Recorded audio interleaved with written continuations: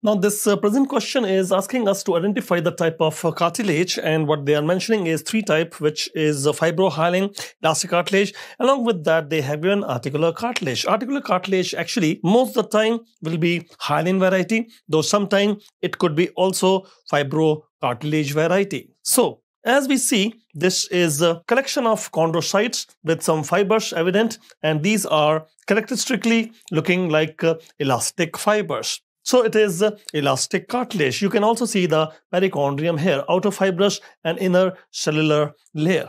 Now, before we comment more upon this elastic cartilage, let us look at the three types, how to identify them from each other. So it will be three types: hyaline, elastic, or fibro cartilage. And these two cartilages will have some common features. The hyaline and the elastic, both of them will have type 2 collagen fibers, and they will have perichondrium. Whereas if you are looking at the fibro cartilage, it does not have perichondrium, and it is having type 1 collagen predominantly. So fibro cartilage is considered as atypical cartilage, as it has no perichondrium and it has type 1 collagen. You can also notice that all the three are showing chondrocytes. Now, these chondrocytes, they are scattered in some fibers, and looking at those pattern of fibers, you can decide that which kind of cartilage is that. If you find bunches of chondrocytes, as you see here, then it goes more in favor of hyaline cartilage. But if you find row of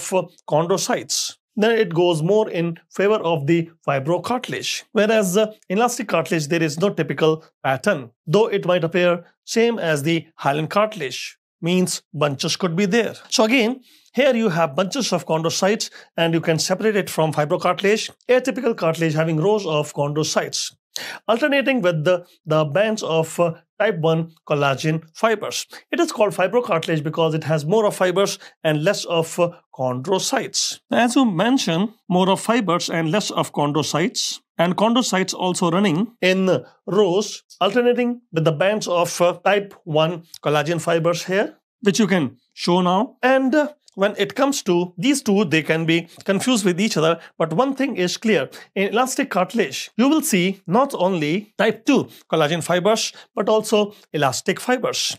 And these elastic fibers can be identified by the fact that they are short length, straight, not wavy, single running, and branching fibers. Now, when you say elastic fibers are having these features, you are comparing it with what? With the collagen fibers. So elastic fibers are short length, collagen fibers are long length fibers. Here, elastic fibers are straight, they are wavy bundle of fibers.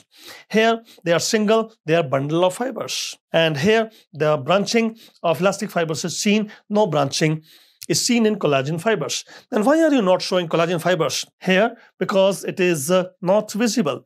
In hyaline cartilage, identification point is, despite the fact that it has type 2 collagen, it is not visible. It is called hyalose, glass-like, because the refractive index of the collagen fiber is same as the matrix. The collagen fibers are not visible. It is an optical illusion. Anyhow, our question was on elastic fibers, so let us focus more upon elastic fibers then. You will notice that external ear pinna will have elastic cartilage, and as we said, along with type 2 collagen, there will be some elastic fibers. And these elastic fibers are identified by the fact that they are short, straight, single, and branching fibers as compared with the collagen fibers. So let us go back to our question again. As you can find, it is asking us to identify the type of cartilage, and you can see the perichondrium here. The perichondrium has two layers, outer fibrous and inner cellular, and it will be absent in the fibro cartilage. So this cannot be fibro cartilage. This cannot even be hyaline cartilage. Why it cannot be hyaline cartilage? Because it is hyalose. It has no visible fibers there.